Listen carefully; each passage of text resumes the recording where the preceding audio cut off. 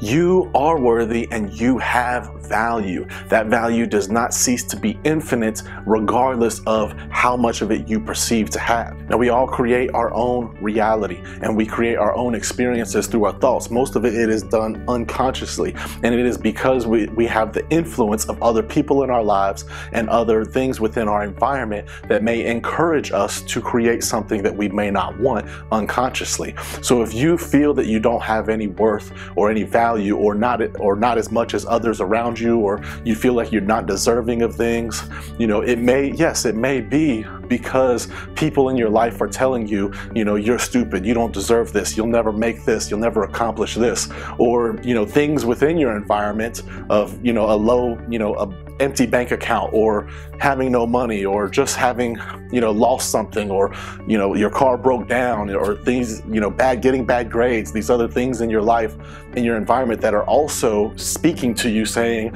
you have no worth, you have no value. It is just an influence into how you're creating that life and that value, but it still does not reflect accurately the infinite value that you have. You are a divine being. Your value is immense, and it will imminently be so forever. It's just how much you perceive that. So don't let other people determine how you see yourself. You have the value, you have the worth, and you have the power to create and change your perspective, the paradigm of your thinking, as my brother says. You have to shift that paradigm into a new phase of thinking. Like a kaleidoscope, just one small shift changes the entire visual spectrum that you're perceiving.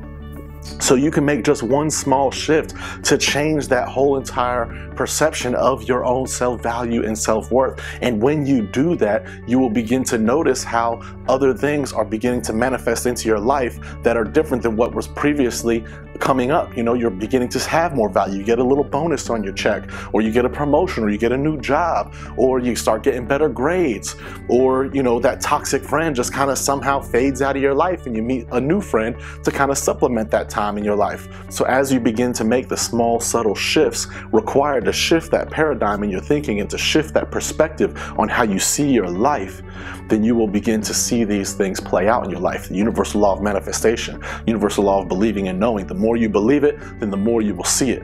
You have to believe it to see it, not see it to believe it. If you wait for that, then it'll never change. You have to believe it to see it. So if you want something different, then you have to be different. And a lot of it comes down to your personal beliefs. The beliefs that you have upon yourself. A belief is just a thought you continue to think. It isn't necessarily true or not true. But if you believe it strongly enough, then it is true for you.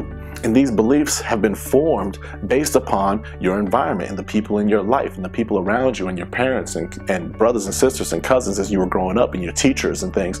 They help to influence these beliefs that you have about yourself, about your life, about creation and the universe and life.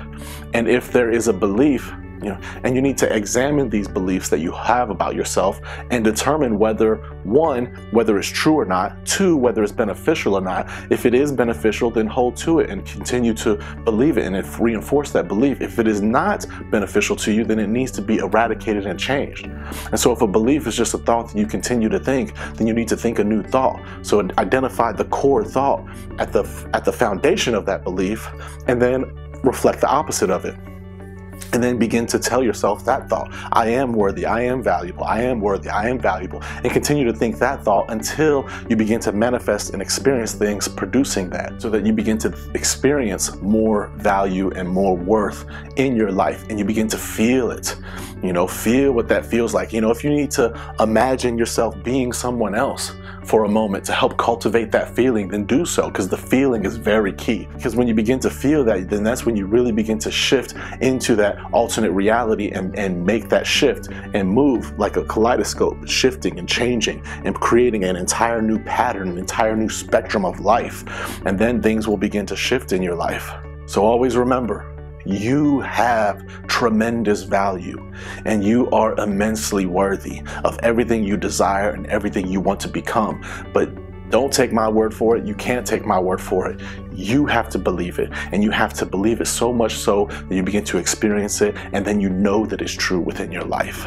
So I challenge you to go forward and create more value and more worth within your life. And as always, I leave you in peace.